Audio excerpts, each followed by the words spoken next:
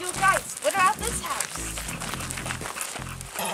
I don't know, the beagle is kind of scary. It's got a battle axe. The hole looks like it has some bones in it. I'm not sure if we should trick or treat here. Oh, come on, guys. If I don't get a treat, I'm gonna pull off a trick. TP? TP. TP. It broke again. Oh. Fire in a hole. Oh. Hello, children! You want to play a game? Well, that was fun. It was a good time. We got free TP and candy. Hello, YouTubers. I'm John Can. For today's project, we're going to build an air cannon that shoots candy. We're going to be using this old 5-gallon propane tank as our air reservoir. The first thing we need to do with this project is remove the bleeder valve from the propane tank's main valve body. This way we can make sure that there isn't any propane left in the tank under pressure. Once you have the bleeder valve out and have established that the propane tank is in fact empty, you want to just take the handle off of the main valve. This will give you access to the nut that holds the valve internals in place. You want to just break that guy loose and unscrew it from the valve body, then remove all of the internal valve components. The reason we want to take the components out of the valve is that way we can fill this tank full of water. What we're looking to do is displace any propane that might be left in there with the water. That way we don't have an explosion or a fire hazard when we go to start welding and drilling on this thing. Once you've filled the tank full of water, go ahead and drill a hole in the top of the tank about 3 or 4 inches down from the valve. This is going to be helpful in getting the water out of the tank. It's also going to be important later on in the process. Once you've got a small hole drilled in the top of the tank, you can take the tank and flip it over on its top and just let it sit there and drain. It'll take a little while for all the water to get out of there, but it's definitely worth it for the safety factor. Okay, we've made sure that the tank doesn't have any propane left in it. Now we can break out the plasma cutter and cut off the guard from around the valve assembly. This thing would just be in the way of the rest of the project. We just want to get it out of there. Great, now that that's out of the way, we're ready to cut a hole in the top of the propane tank. We need a hole that's about 2 1/4 inches in diameter. I was able to just cut around the weld in the top of the tank where the threads for the valve were welded in, and this worked out pretty well.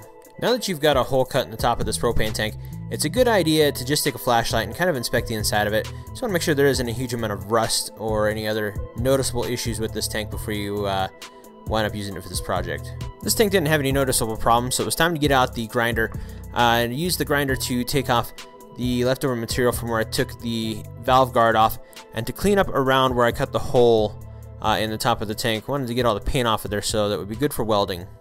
The tank's pretty well cleaned up. Now it's time to clean up the pipe nipple that we're going to weld into the top of the tank.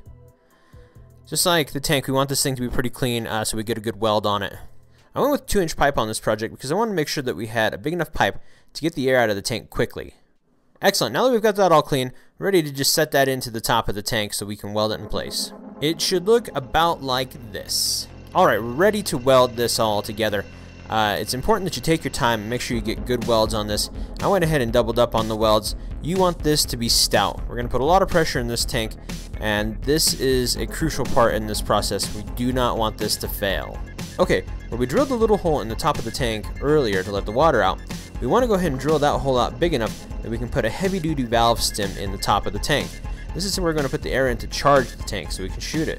At this point, we're done with the metalworking portion of the project. I went ahead and sandblasted my tank. I wanted to be able to paint it and make it look pretty.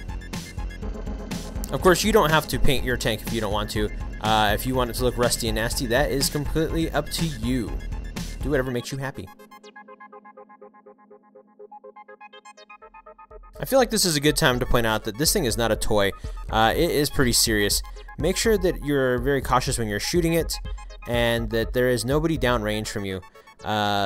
It will do significant damage when we've got it all put together. Please be careful.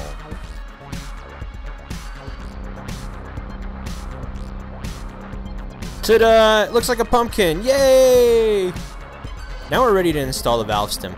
This valve stem is designed to be used in very heavy-duty applications. It would be used for semi-truck tires and whatnot. Definitely want something that's rated for very high pressure. What you want to do is take the core out of the valve stem and then run a piece of string or a wire up through it. And we're going to use this wire to pull this valve stem up through the inside of the tank and into the hole that we drilled earlier. Once your valve stem is in place, you put the washer and the nut back on, remove the string or the wire, and then tighten that thing down pretty good. You don't want it leaking around the seal. Now we're ready to install the ball valve that we're going to use to actuate this thing. You want to put some Teflon tape on the threads of the pipe nipple to make sure that when you screw the valve on there that it seals well. Just like with the valve stem, you want to make sure this thing is on there pretty tight so it doesn't leak.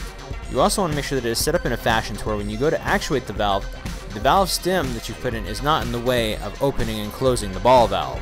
Alright, we've got this thing mostly put together, and at this point it's a good idea to do a little bit of safety testing. I've got an air chuck that I can lock onto the valve stem of our tank, and I've reeled out as much hose as I can to get this thing out of my shop. What I'm going to wind up doing is pressurizing this thing to 140 psi. That's double the amount of pressure that we're going to use to shoot it. Everything passed the pressure test, and all we really have left at this point is to install the barrel. I've got a male thread by female slip adapter that I'm going to screw into the ball valve, and then we're just going to take a piece of 2-inch PVC and install it into that, and that's going to actually act as the barrel for our candy cannon. It's important to note that I did not glue the barrel into the adapter.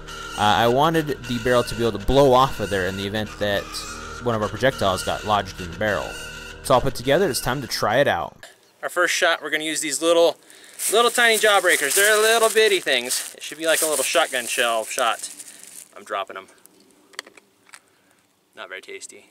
You know, safety and stuff.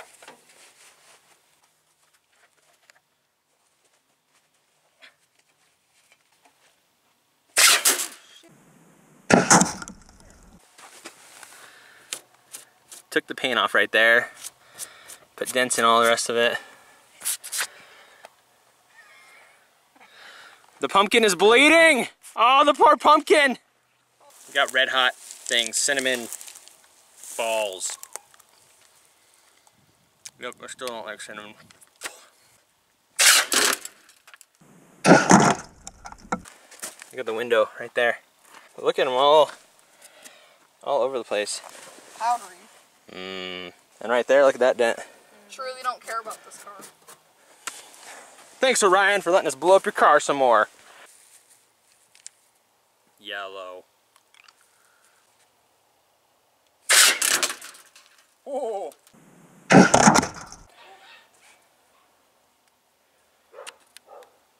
I got the pumpkin that time. Barely. Right there. We've got dents from the lemon drops and all the little ones from the little gobstoppers.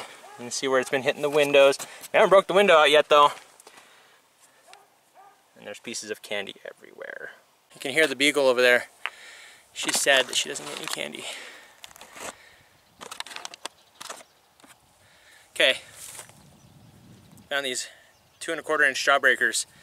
My barrel diameter is 2 inches, so I had to trim them down a little bit, make them fit.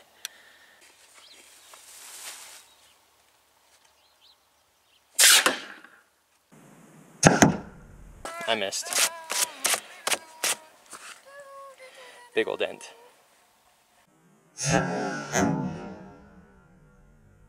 Jawbreaker part 2. I missed. And there is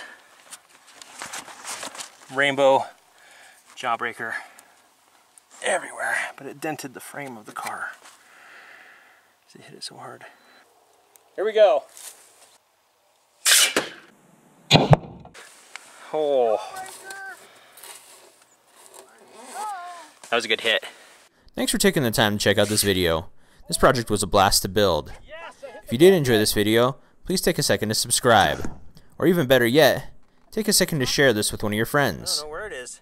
The more views that we get, the more cool stuff I can build. Also, if you're so inclined, you can follow me on Instagram.